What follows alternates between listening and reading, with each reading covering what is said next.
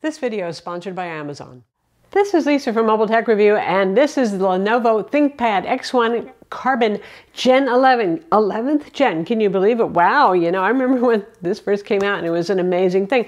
It's sort of like the Windows version the MacBook Air was in the day, because it is so sleek, thin, and light. Okay, in a businessy looking way, it's sleek. It's Lenovo still, you know, with that raven dark black thing. 2.5 pounds, just under 1.12 kilograms. We're gonna look at it now. So what we have here is Intel 13th generation Raptor Lake CPU refresh. So this is the U series rather than the P series. So it's a 15-watt ultrabook, thin and light processor. And you know what? That actually does make some sense. Now in some markets, I don't know. I hear they might have a P series processor option, but the U makes more sense because you don't want heat and you want better battery life in this. So I'm totally down with that. You still have 16:10 aspect ratio displays and a mind-boggling array of display options that we'll get into, including a 2.8K OLED display with full P3 color gamut.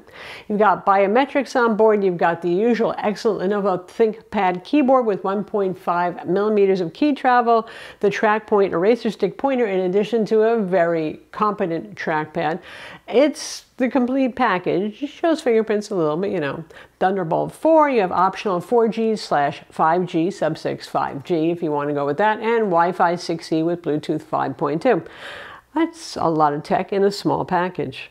You come to us for the latest, greatest hardware reviews, and today's sponsor, Amazon, and the OnePlus 11 5G might just be the phone that you need. I'm really thrilled that after a couple of years of toying with other things, they're back to being that flagship phone that doesn't have the crazy flagship price. It's hundreds of dollars cheaper. The OnePlus 11 is super comfy in hand despite being a large screen OLED phone thanks to their smart industrial design. It's not too wide. As always with OnePlus, you get insanely fast 80-watt charging. And guess what? The charger is in the box, unlike most smartphones today. You also get the fastest Snapdragon 8 Gen 2 processor and the beloved alert slider, so you can switch it to vibrate or silent mode, or of course to have it ring. Other features include a sophisticated Hasselblad camera system on the rear with a 50-megapixel massive Sony sensor, OIS for steady photos and video, and you get both ultra-wide and telephoto lenses in addition to the main lens. For peace of mind, you'll get 5 years of security updates and 4 years of OS updates. To learn more, visit the link in the description. And now back to our video. So let's talk about those, as ever with ThinkPad, too many display options almost. You have two full HD options. They're 400 nit, they're IPS. We actually have that. It's full HD plus technically, because 16:10 aspect ratio, 1920 by 1200. And whether you get touch or non-touch, both are available. You're going to get the same matte. Literally it is a matte display, which is neat because it's almost impossible to find a matte touchscreen if you want it. Now it's a perfectly lovely looking display, honestly, and in a 14-inch size, I can't blame you if you choose it for the best battery life. There's a privacy screen option, same resolution, which is 500 nit. There is a 2.2K IPS display option that's only 300 nit. All of these so far are full sRGB coverage, and I don't know why the 2.2K one actually exists in a way, but the most interesting or most tempting one, and it's only like $105 more if you're gonna, you know, build to order on this, is the 2.8K OLED display with full P3 coverage, and that one is 400 nits also. So if you're a fan of OLED and those stunning rich blacks and all that sort of thing, that's available to you. It's not going to cost you much more, and since it's not a full 4K resolution, it won't hit the battery life as hard. Speaking of that, this year there doesn't seem to be any 4K display option available on this. Now in terms of performance and thermals, I mean, it's an ultrabook, it shouldn't get that hot, right? And with that Intel U series processor, you got Core i5 and i7 options. vPro is optional for those of you who need that. You know, it performs as well as the last generation 28-watt P series processor using only 15 watts. So the efficiency and the performance here, I think, are certainly appropriate for a business/productivity kind of laptop. You're not buying this to play Destiny, are you? No, obviously not, right? If you're doing hardcore video editing, this is not the class of machine you're going to buy anyway. So to me, it makes a lot of sense, and it does help with battery life. We still have the same 57 watt-hour battery that we saw last generation with a 65-watt fast charger. And this year with our model, which is the full HD plus and the Core i7 processor inside, not the highest end of the Core i7s, but good. We're seeing about 10 hours of light use with the display set at 200 nits. So that's pretty solid, and that is something I would like from a super thin and light portable business traveling Ultrabook kind of machine. I don't want to have to be running to the outlet all the time.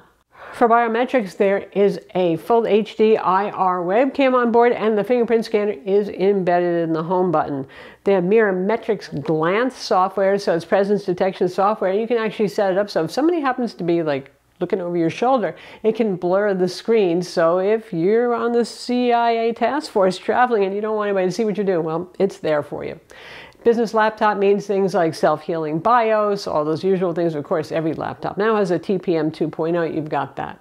Though I keep calling this a business laptop because, well, ThinkPads, that's how Lenovo positions them. This has really good quad stereo speakers. You've got two 2-watt woofers. You've got your set of tweeters up firing. So multimedia experience on this is actually all that is pretty darn good. Being a business-friendly laptop, that means, well, getting inside is not hard. Phillips head screws, no specialty tools, just unscrew the visible Phillips head screws, grab from the back, and you can pull off the cover. So the underside right there, and here are the internals. It's an Ultrabook, folks, so there's not that much you can do. Obviously, you have access to the 57 watt-hour battery, should you need to replace it. And the speaker drivers are visible. Here are the 2-watt woofers and then the 0.8 watt tweeters facing upward. The M.2 2280 SSD is here under a copper heatsink. Nice to have a copper heatsink there. So anywhere up to 2 terabytes of storage is available. We have 2 teeny-weeny little fans here. I mean, it's a U-Series 15-watt Ultrabook. You don't need that much oomph with Intel integrated graphics. Processor under that heatsink right there. This slot would be if you went for the optional 4G or 5G sub-6 WAN modem, and there would be a nano SIM card slot to go with it if you did that. And the Wi-Fi card, which is an Intel AX211 Wi-Fi 6E card with Bluetooth 5.2, is soldered on, and it is right here, and these are the antenna leads for that. So that's the Lenovo ThinkPad X1 Carbon for 2023. You know, you're not going to build any muscles carrying this.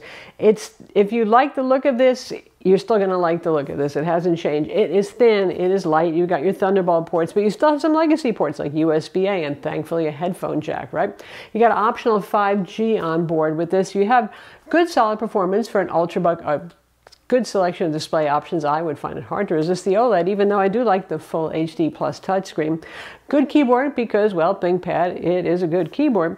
So if you're looking for a super portable traveler that won't weigh you down in the least bit, and you're not into that Dell XPS 13 look, or let's face it, you just want 14 inches, I can't blame you. That's who this is for.